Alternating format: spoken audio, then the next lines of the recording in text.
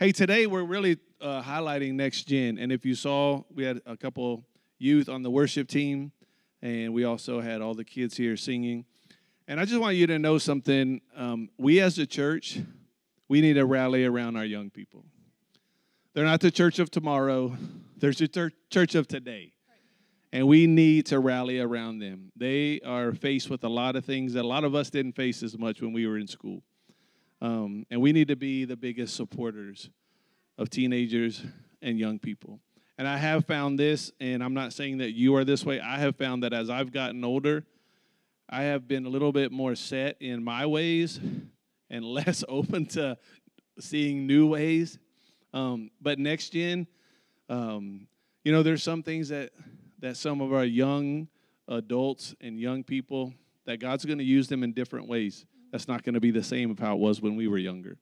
And we just need to embrace them and encourage, equip, and empower them. That's our vision. So we're going to talk today with Pastor Shea, who's our NextGen pastor, oversees kids and youth, and just walk through the importance of NextGen. So talk to us a little bit about the importance of NextGen, and then we'll bring it home as far as how we can help on Sundays later. Yeah, so like Pastor Scott said, this is not like an up-and-coming generation. NextGen is really a term it's nice and easy to say because it's not our generation, right? It's the next generation after us. But they're really the now generation. They are right now. They are leading their schools. They're leading their friends. They're leading church. I mean, we saw them up here. We have kids who are constantly wanting to serve. So they are of value. And that's kind of what I want to talk about a little bit today is how the Lord views this generation. And it's that they're so valued. We have got to value this generation the way that the Lord does. A lot of the times it's like, oh, they're just kids. If you really want to get on my nerves, tell me that they're just a kid, and then we will have some words. Because they're not just kids, they are kids. I mean, we're called to be like them, right? It says in the Word that if you have faith like a child, you will enter the kingdom of heaven. And so I want to real quick in 2 Kings, I think it is. Yeah, 2 Kings 22, verses 1 through 2, talks about King Josiah. King Josiah was 8 years old. Now, he was not appointed as an 8-year-old. His dad died, and so he was 8 years old when his dad died, and they said, great, now you are king. But it didn't matter to them that he was 8 years old. And it went on in verse 2. What it says about King Josiah is it says, he did what was pleasing in the Lord's sight and followed the example of his ancestor David. He did not turn away from doing what's right. And I just want to communicate a lot of the times we think hey, Mom, Dad, I felt like Jesus told me this today. Oh, that's great. Take it. King Josiah was 8 years old, and he knew what would please the Lord. He heard the Lord speak to him and said, I'm going to do what will honor the Lord. I'm going to do what will honor the people that came before me. Right? There's no such thing as the junior Holy Spirit. Right? There's just the Holy Spirit. He is the same. The same Holy Spirit that's in Pastor Scott is in me, is in you, is in Emmy Lou, is in Nolan, is in from age to age to age. He is the same. There is no dumbed down version of him. So he'll speak the same thing to you when you're struggling through something that he will to a kid who is struggling through something. They can hear his voice, and quite honestly, I think most of the time can hear his voice a little bit easier than us because they still have that innocence. They have that wonder. They have that, I will be so quick to trust Jesus because that's what the Bible says. That's what my parents, that's what my pastor, that's what my leaders tell me is that I can trust him. So why would I not trust him? So our kids and our students and our young adults, they hear from the Lord. So when they share something with you, hey, I felt like Jesus has told me this. I felt like the Holy Spirit spoke this over my life. Continue that conversation with them. Dive deeper with them in that. Take them at their word with that. In Matthew, if we flash forward to the New Testament, that's really where Jesus begins to dive in to his disciples and the people listening. Hey, kids are a value to me. In Matthew 19, Jesus is doing a message on marriage. He's just talking about marriage, doing a teaching. And a bunch of parents bring all their kids up to go sit at his feet and continue learning from him, probably because these parents are like, well, this guy's Jesus. We want them to hear from him what is the right way to live, what's the right way to be in relationship with people. And Jesus' best friends, their first reaction is, it says they like basically scold the parents for bringing their kids up to sit at Jesus' feet. And Jesus is like, whoa, whoa, whoa, whoa, whoa.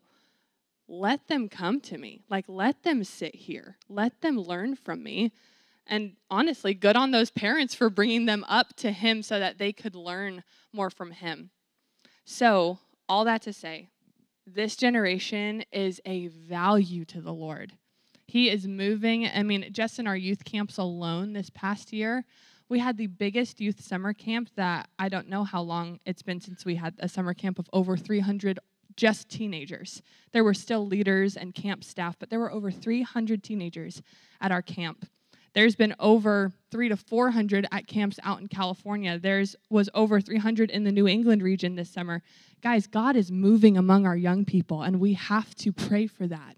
We have to continue to say, Lord, have your way in this generation, because this generation they need a move of God more than ever before. And because they know I'm valued in the sight of the Lord, guys, we should be coming alongside of them and saying, hey, but we also value you. I value you. I see you for who you are. So, value this generation. It's so, so, so important. Amen. That's good. The next, if you have your notes, you can follow with us. But, if we understand that God values young people, and we're talking, when we say young, we're not just talking teenagers, we're talking kids.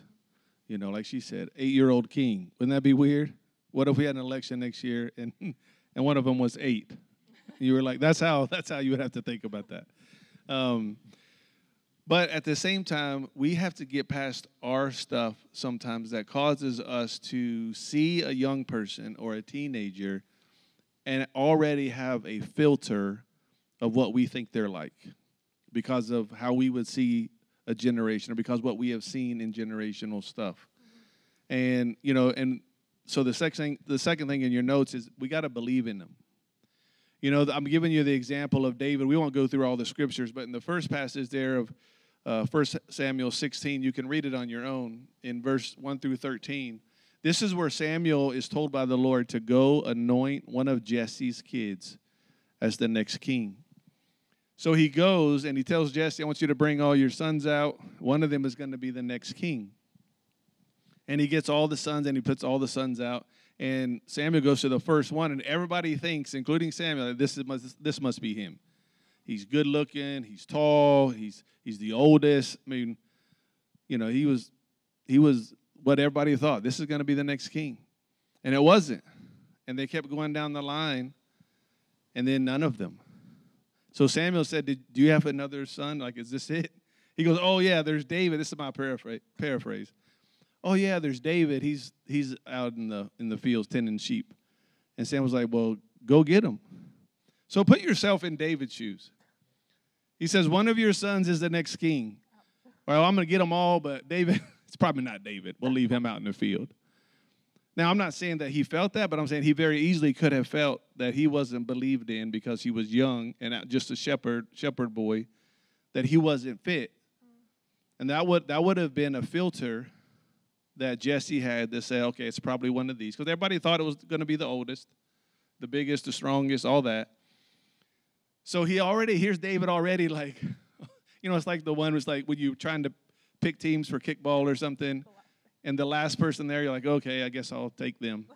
You know that feeling when you're the last one picked, and even then they're not excited about picking you. It's like, well, we have to have one more, so we'll take them. That's kind of, I could see David feeling that way because he was young. So when you look at the scriptures, you think David could have easily felt that there were some things there that could have hurt him, could have made him feel not valuable. Well, then you go to chapter 17, and now his brothers are fighting in this battle against the Philistines. His brothers are out there, and Jesse sends David with some food. And if you go to chapter 17, we can put up verse 28 and 29. David's oldest brother, Eliab, heard David talking to the men, and he was angry because David was finding out, hey, what's going on? And he was talking about Goliath is talking trash and, wanting this, someone to come fight him. And he said, what are you doing around here anyway, he demanded, talking to David. What about those few sheep you're supposed to be taking care of? I know about your pride and deceit. You You just want to see the battle. What have I done now? David replied. I was only asking a question. So David's just trying to figure out, like, what's going on? He's like, go take care of the sheep, boy. Pride, deceitful. Like, imagine that here's his brothers are treating him this way, feeling like he's not valuable and he's not important. You keep going into that. You go to verse 32 and 33, and it says, don't worry about the Philistine, David told Saul. I'll go fight him. Don't be ridiculous, Saul. So now the king is saying to David, excuse me, little man, but you're not going to go fight him. Like, what are you talking about? So we have his dad, his brothers, now the king, his authority, that all do not see the potential that God sees in David. He says, there's no way you can fight this Philistine and possibly win. You're only a boy. In other words, because you're only a boy, you can't. And that's what we have to get past the because you're a teenager, because you're a kid, you can't. That's not true. That's not true. And he said he's been a man of war since his youth. He's talking about this big old giant who's been a man of war for a long time. And he's saying, listen, you can't do this. And then verse 41 through 44, now David, he goes out there. He decides he's gonna fight him anyway. And he goes out there, and Goliath walks toward David with his shield bearer ahead of him, sneering in contempt at this ruddy-faced boy. And then he says this, am I a dog, he roared at David, that you come at me with a stick? And he cursed David by the name of his gods. He said, come over here, and I'll give your flesh to the birds and wild animals. So here's Goliath, again, talking trash to this little boy, saying, why are they sinning? You're the best that they have? Little guy, you're the best, and you don't even have armor, and you don't even, all you have is this little sling. Well, what happens? Goliath gets taken out by this little boy. First shot. First shot, David was like, hey, I'm coming at you in the name of the Lord. And then not only takes him down and cuts his head off right in front of all the army. David knew how to get ahead in life. I'm just kidding. That's a joke. So I know that was horrible. That's the point of NextGen Sunday. We can edit that out.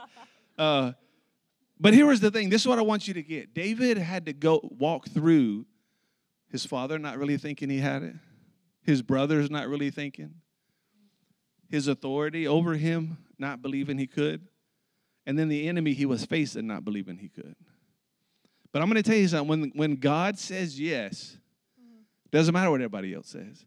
So when Shea talks earlier about God saying, let these children come to me, let them. There's something pure about young people. And some young people have gotten, they're not way out there, but you know what? They want genuine, real. And we have to be more sensitive to what's going on in the lives of young people and to believe in them and not have our preconceived ideas of what we think about them, especially based on what they look like or what they dress like or whatever. So we want to make sure that we believe in them. And then the third thing is, how do we empower them? I do want to read this passage to you in 1 Samuel 18, and then we'll turn it back to Shea. 1 Samuel 18, it says, after David finished talking with Saul, so now David is, with Saul. Obviously, now Saul's all, hey, David, you're the man. When earlier Saul was like, you little boy, you can't do that. But he met Jonathan, the king's son, and there was an immediate bond between them, for Jonathan loved David. From that day on, Saul kept David with him and wouldn't let him return home. So Saul really appreciated David, wanted David around. Jonathan made a solemn pact with David because he loved him as he loved himself. Jonathan sealed the pact by taking off his robe and giving it to David, together with his tunic, sword, bow, and belt. Whatever Saul asked David to do, David did it successfully.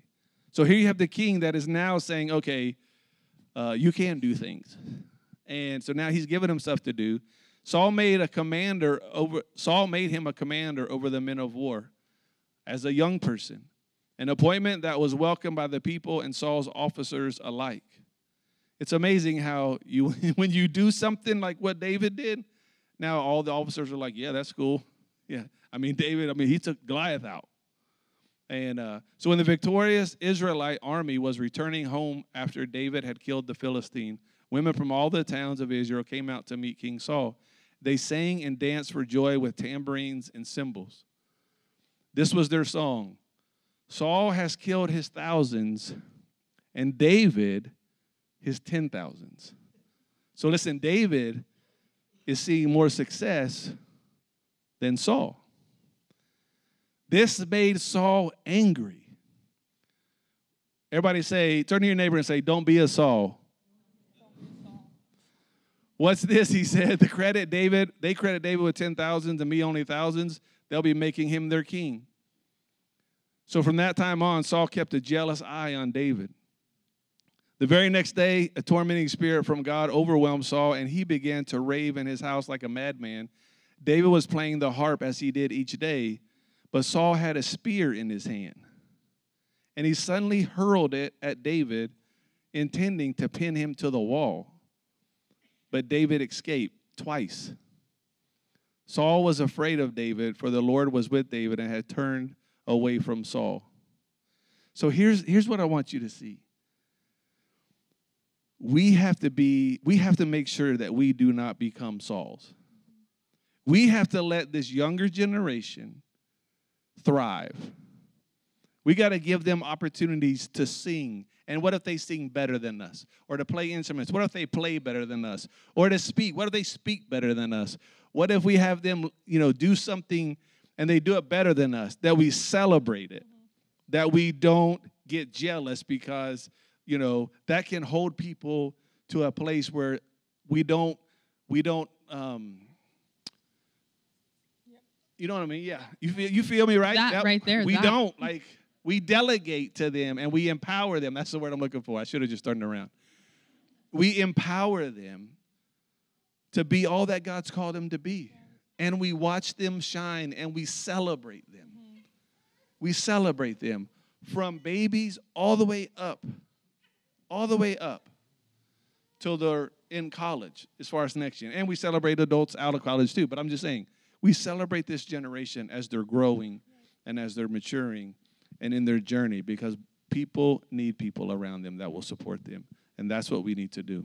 Yeah, so I'm a product of that. We didn't talk about this, but I promise this is good. I'm not going to go off the rails. But I'm a product of knowing I'm valued, being believed in, and being empowered from the time I was a kid on. My parents, every single Sunday, we'd come home from church. Hey, what did God speak to you today during church? It wasn't, hey, what did you learn? What did you learn during church? It was, what did God say to you? Telling me, oh, I know how to hear God's voice. Hey, what stood out to you from what you learned in class today? Or what stood out to you from your small group discussion? When in California, 6th grade is still elementary school. And so when I graduated from 6th grade and was a junior higher, immediately that summer, which was 1 month later, I started serving at kids camp because I knew I could be a leader and be 11 years old still. Even though I had just come from kids ministry, I could still lead even though I was 11. And then going into high school, I was 16 years old and begged our Foursquare district, hey, can I please serve at youth camp? I know I'm a youth student. I will go to the one that my youth group is going to, but there were like 2 or 3 other camps happening. And I just wanted to serve because all my life I had leaders. I had our NextGen director at that time pouring into me, my parents, my youth pastor, my kids pastors, always telling me, hey, you can lead right where you're at. You are called and you are equipped right now. So start now. And that's why I believe that I'm the way that I am, because I know that my whole life I've known I can lead. It doesn't matter how old I am. It doesn't matter when I was 5 years old, or it didn't matter when I was 16 years old. It doesn't matter that I'm 26 years old. I still know that I can lead and I'm called to. And so that's why I'm so passionate about NextGen, because these kids, I gave my life to the Lord when I was 3 years old. I got baptized in the Holy Spirit when I was 5 years old. And I believe that same thing can happen for these kids, right? There's this guy, his name's Greg Johnson. He leads this ministry called J12, all about learning about what Jesus was like when he was 12 years old, when Joseph and Mary go and find him in the temple, and he's like, didn't you know I'd be in my Father's house? I must be about my Father's business at 12 years old. And the whole kind of campaign slogan type thing for J12, it's been around a very long time. I did J12 when I was a tween, 11.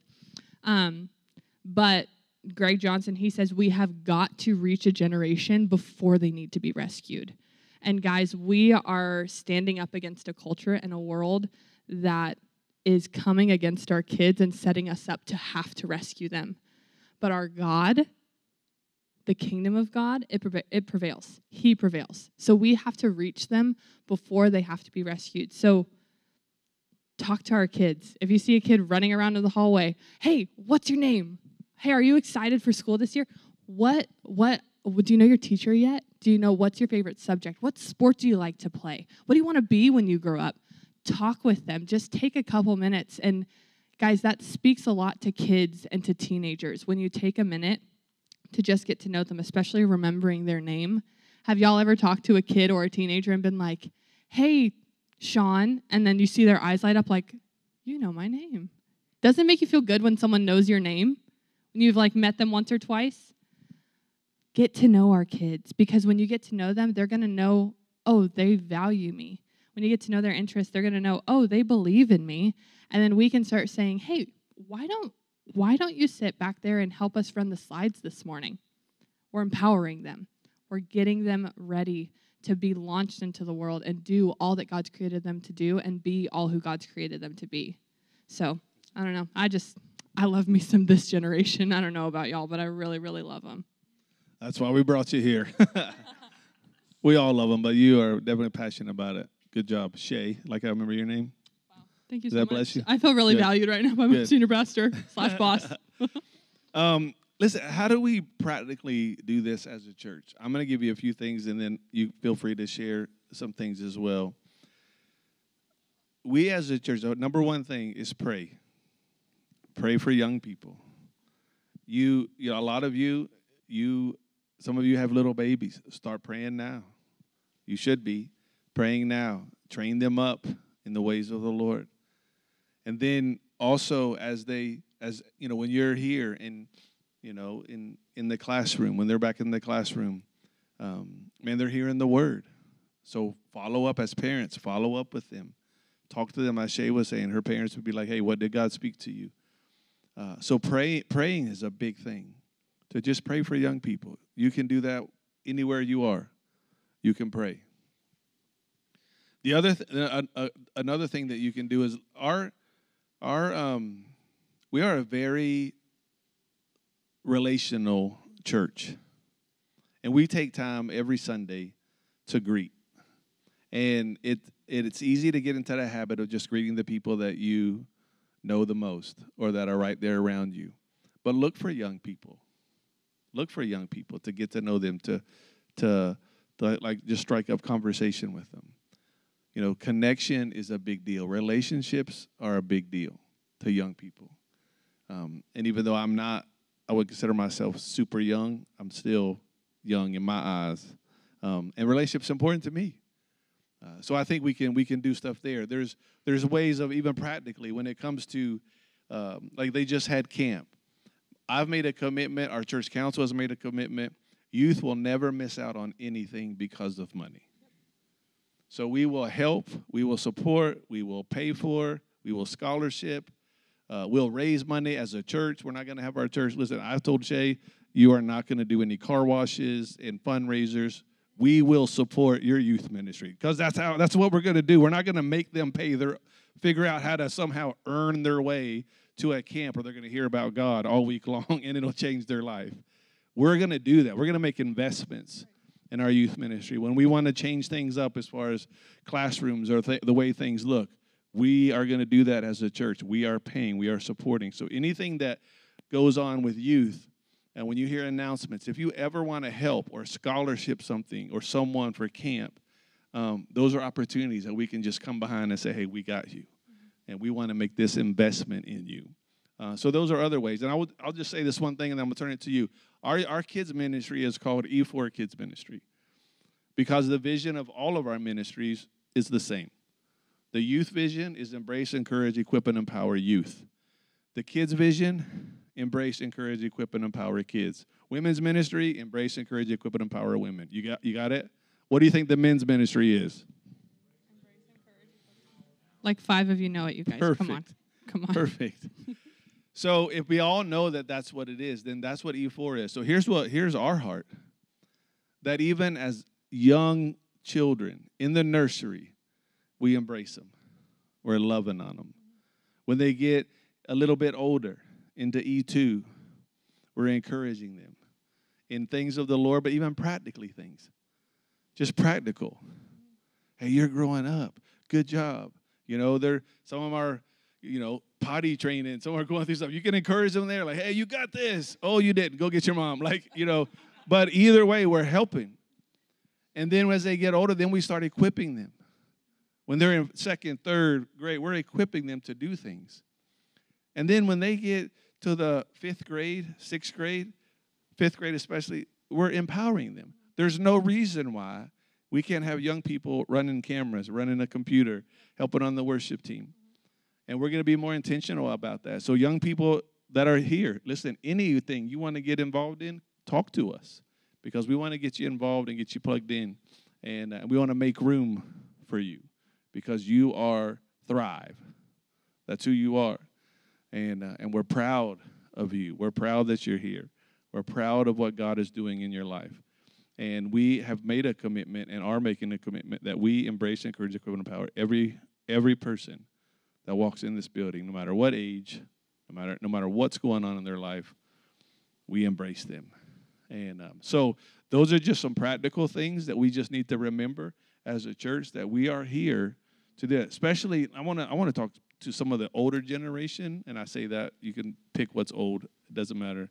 Older than the youth. But you have wisdom. You have experience. You have experienced life. It would be wonderful for you on a Sunday when you're standing outside to encourage someone about, I remember when I was or whatever. Just even those kind of things are very encouraging to young people. You can still minister to young people no matter how old you are, no matter where you are in life. You can still minister. Mm-hmm. Yeah, so there's, just real quick, there is actually, I would just want to piggyback off of that. There's a passage in Judges 2, and it talks about, it says something in there like, and there was a generation that grew up not knowing the things of the Lord, not knowing the things that he had done. This generation needs you guys to share your stories of what God has done in your life so that they know when they walk through similar things. Oh, wait, but I actually had a conversation with Butch and Joanne, and they shared about when God did this in their lives. So I can trust him to do the same thing for me. Because this generation is in jeopardy of becoming a Judges 2 generation if we don't start sharing the things that the Lord has done in our lives and how he has transformed us. But real quick, another way, you guys probably know this is coming, but another way that you can invest in this generation is by getting plugged in and serving on Sundays in kids, on Sunday nights at youth, on Wednesdays in kids' small groups. Y'all, there are so many times where I have walked away from serving like, dang, that rocked me. Just on Wednesday night, our kids were talking, and they were all talking about how, so I was trying to tell my friend at school about Jesus, or I was trying to read my Bible with my friend at school, or, this kid on my sports team, I was talking with them about Jesus, and I'm really trying. They're kind of resistant, but I'm going to keep trying. And I was sitting there thinking like, dang, when was the last time I tried to tell somebody about Jesus? And quite honestly, I couldn't tell you the last time I tried to tell one of my friends who doesn't know the Lord, or a grocery store clerk, or, a bank teller. I can't remember the last time I tried to tell somebody about Jesus. And the Holy Spirit really convicted me like, hey, these kids, they're trying to tell people about me. And so for me, that was like, I'm back there with them. I haven't been for the past couple months, but I'm back there with them almost every single week. How can I be leading them when they're actually, on Wednesday night, they led me to that place. The Holy Spirit used them to lead me there. On Sunday mornings, we have kids who will write response cards during ministry time saying, Lord, thank you for leading me all of my life. 8 years old. Thank you for leading me all of my life. Another kid has written, God, help me share more about you. Help me share more about you. Kids get nervous to share about Jesus too. It's not just us. I've had deep conversations with, hey, if God knew everything, why did he allow this to happen? Or why did he create this? Guys, these kids are wanting to learn, and I learn so much by being with them every single Sunday. I'm not saying you need to be in there every single Sunday if you're going to learn something from them, but there's so many ways that you can get plugged in serving in kids or in youth. And y'all, there's nothing like seeing those light bulb moments of when a teenager or of when a child gets something, and it's like, oh, that makes sense. That's why Jesus said it. Real quick, there was this one Sunday morning, one of our boys, we were doing the parable of the sower, I think it was, something like that. It's the parable about the guy who hires the people at different times of the day to come and work for him, okay? So the one guy comes in the morning, one guy comes in the afternoon, one guy comes at the end of the day. They all get paid the same thing. So Dee, one of the best kids leader, she's amazing. We also have other kids leaders in here, and you are also the best. But she was, I promise you, I love you all, truly. But our kids were acting it out, and the kid who was pretending to be the one working at the beginning of the day, they had each gotten a prize, and they all got the same prize. And the kid who was working all day, he goes, "That's not fair. I've been working all day. Why did they get something, and they've only been here for an hour?" And Dee goes, exactly the point Jesus was trying to make. It doesn't matter if you've been walking with the Lord all your life or walking with him for a year, you're going to get the same reward. And so seeing that moment of like, hey, that's not fair. And that's the point Jesus is trying to make. And he was like, oh, I get it now. I get it. He was kind of like a little bit embarrassed. Like, I can't believe I just reacted that way. But y'all, there's so many ways that you can pour into this generation here. And we need you to do it. We need you. If you have any desire to get plugged in with youth or kids ministry, please see Pastor Shea today, and she could get the process going. It does require a background check, because we are also about making sure that we're aware of who's back there with our kids and doing our best to keep everybody safe. You can also fill out a form on our church app or our website. Yes. There's a serving form. Good call. One other thing, and we'll pray and close out, and then we'll give some instructions about the back-to-school bash for those who are staying. I remember a while back, this was probably a couple years ago, there was a kid that came up, and I was like, hey, I haven't seen you in a little while. And here's what they said.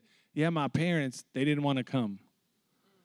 And or they were tired or something. He was talking about the week before. My parents were tired. And I know, listen, don't get me wrong. I know there's moments, you get in middle of the night, traveling, whatever. But I am saying this, that as a parent, especially with your kids, make the priority for you. Don't let it be inconvenient for you if it means that getting them here. If they want to be here and you want them to be here, then you know what? There might be some Sunday nights or Sunday mornings where you're like kind of tired, but your kids really want to come and hear and be in kids ministry and get the word and do all that. Then make that extra effort to push through for them, because that's who we're talking about. At times, it's going to require us to sacrifice to make sure that our kids and youth are getting what they need consistently. And for some, you need to be doing this at home. But for some, this could be the really only time they're really getting the word. And I hope it's not. I hope you're giving them the word at home too. But this is the time for them. So I would just encourage you as parents to encourage your kids to be a part of things. So we're going to close out in prayer. I do want to ask anyone that is currently working with kids ministry or youth ministry, will you just stand real quick if you help at all in the kids and youth area, even sign in, all that stuff. Would you just stand real quick? Can we just thank all of these people for all that they do? Thank you, thank you, thank you. Thank you. And parents, we're partnering with you. I've made this clear to Pastor Shea. She is not responsible to raise your kids. She's responsible to partner with you in the spiritual and emotional and even physical development of your kids. She will help, but hopefully she's just reinforcing things that you're teaching at home. So if you need any help, resources, please reach out to her, because she wants to help you with the spiritual direction and help of your children. All right? We good? All right. Well, let's pray. Father, we love you. We thank you, Lord, for our time. God, I thank you for Pastor Shea. I thank you, Lord, for her heart, for this next generation, Lord, for youth and for kids. God, I pray that you just continue to speak to her, give her wisdom and direction, Lord, and as she leads. Lord, we thank you for every young person that is part of Thrive. God, we pray that you strengthen them, that you bless them. Lord, that you reveal yourself to them consistently in new ways and fresh ways. We thank you, Lord, that we would see young people that grow up and stay the course and continue to serve you all the days of their life. So we pray, Lord, that you would help us as a church, even individually. Lord, give us wisdom in how we can play a part of supporting our NextGen ministry, supporting young people, and Lord, even just today, committing to pray for those every day this year of school that we commit to pray and support. Lord, I just thank you, Lord, that we would do that in new, fresh ways that you give us. Lord, that we wouldn't just walk past the teenager on a Sunday without saying something. Lord, help us to do that. And Lord, help us get rid of those filters we may have, that when we see young people, we see a group of young people somewhere, we automatically assume there's something going on that there shouldn't be. Lord, help us to see people through your eyes. And so, Lord, I just thank you for that. We give you praise. We give you thanks for all you're doing, and we're grateful for Shea and Sean leading, and we just thank you for blessing them and their family. In Jesus' name, amen.